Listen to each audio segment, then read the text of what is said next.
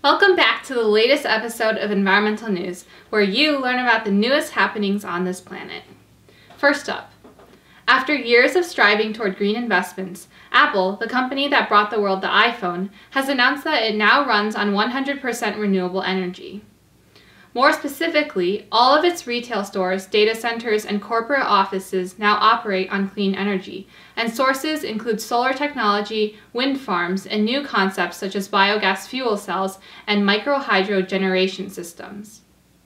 According to the press release, Apple currently has 25 operational renewable energy projects around the world, totaling 626 megawatts of generation capacity.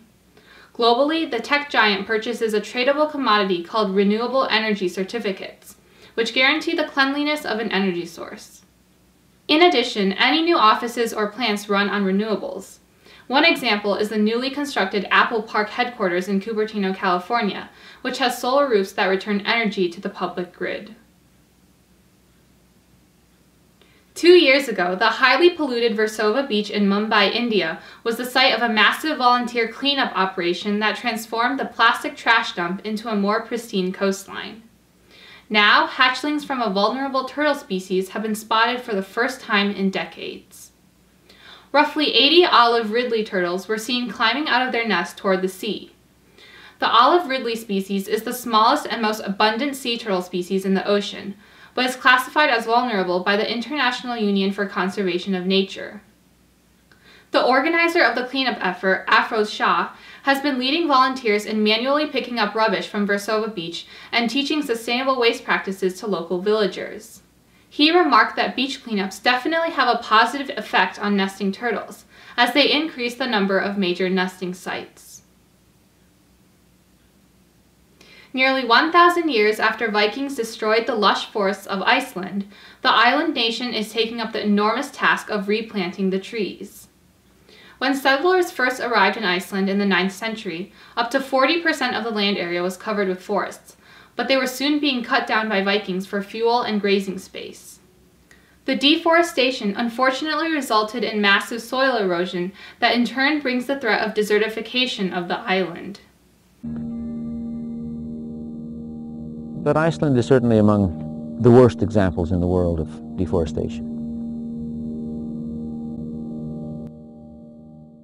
Now, the Icelandic Forest Service is introducing locally tailored non-native tree species, most of which are from Alaska, into Iceland woodlands. These kinds of mixed forests may improve Iceland's forest cover from the current 2% to 12% by 2100.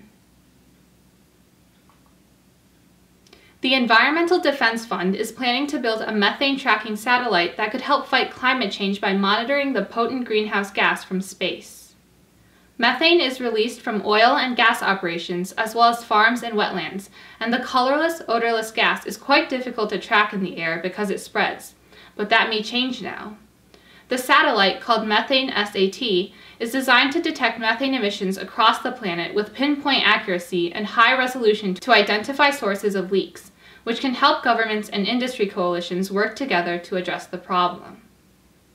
According to Stephen Hamburg, a climate scientist at EDF, it will be able to see where it's happening and how much across the globe, not just the big sources, but all the sources collectively, and understand the scale of the problem.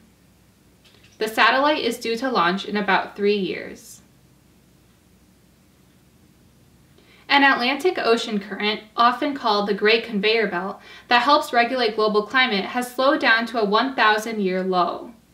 The Atlantic Meridional Overturning Circulation, or AMOC, exchanges warm water from the equator with cold water in the Arctic, thus playing a critical role in redistributing heat. According to 2 new studies published in the scientific journal Nature, this overturning has probably weakened over the last 150 years. An influx of fresh water from melting ice caps in Greenland stops the current from forming dense waters, which disrupts the ocean's circulation. Although scientists disagree on what the exact causes of this are, some are concerned that the AMOC current could be shut down altogether. As a result, ocean ecosystems such as coral reefs and deep-sea sponge grounds would be severely impacted. That's all the news for this week's episode. Thanks for watching, and don't forget to hit that subscribe button down below. See you soon!